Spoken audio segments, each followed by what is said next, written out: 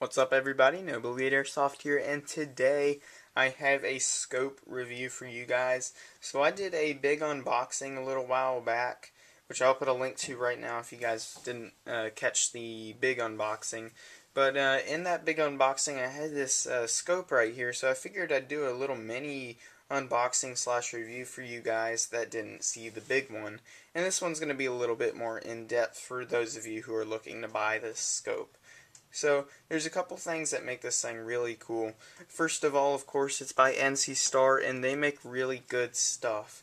So, this is definitely a really high quality scope. So, you get a pretty nice box here. It's pretty solid cardboard. Now, on the bottom here, it wasn't taped when it came in, so that worries me a little bit about shipping, but it's not too much. So, when you get the box, of course, you have your scope right here. And the reason it's not in here right now is because it comes with the scope rings for it, and I've already put it on. So, this is the final version once you guys get it all put together right there. So this is what you get once you put the scope rings on. As you can see that I've already done that. So, anyways, in the box when you first get it, you get this instruction manual on how to zero your scope. Pretty basic stuff, and then it also comes with a cleaning cloth for the lens, and then it comes with more stuff about how to zero in your scope, which really isn't that hard. It also comes with this Allen wrench right here, which you use to tighten on these scope rings. So pretty much it's super simple. All you do is you just put it in there, you twist it, and that's it. They just go on, and then you just tighten these things onto your rails, and you're done. So it's pretty easy. Zeroing it in is also really easy. What you do is you take these caps off right here.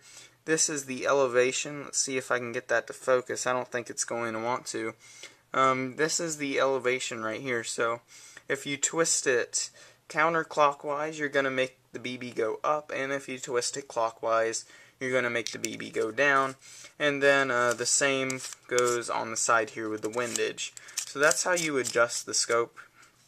And if you guys want to know what it looks like looking down the scope, I'm going to try to get it in the camera here.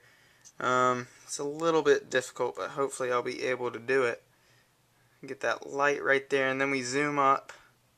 This is what your scope reticle looks like when you are actually out shooting it. So it's pretty basic. It's just the standard crosshairs, but you do have a couple little slashes in there that indicate how far you should be aiming off your target due to wind and stuff like that. So the build of the scope, it's full metal right here all across the board, so you don't have to worry about this thing breaking on you. It's really not that heavy. It might be a pound, maybe. I'd say it's probably less than a pound though. So this is a really nice scope. It clocks in at about $35 I think on Airsoft GI. I'll have to check that. I'll probably put a correction if I got that terribly wrong. But from what I remember, that is the price of it. So overall guys, this is a really nice scope, and I definitely recommend it to anyone who's looking for a reasonably priced scope.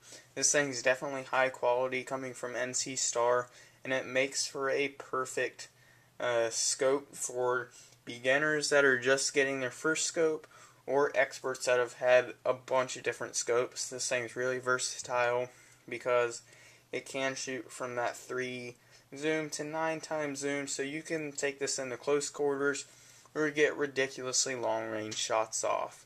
So that's going to be it for me today, guys. I hope you guys enjoyed this video. If you did, make sure to let me know down in the comment section or leave a like on this video.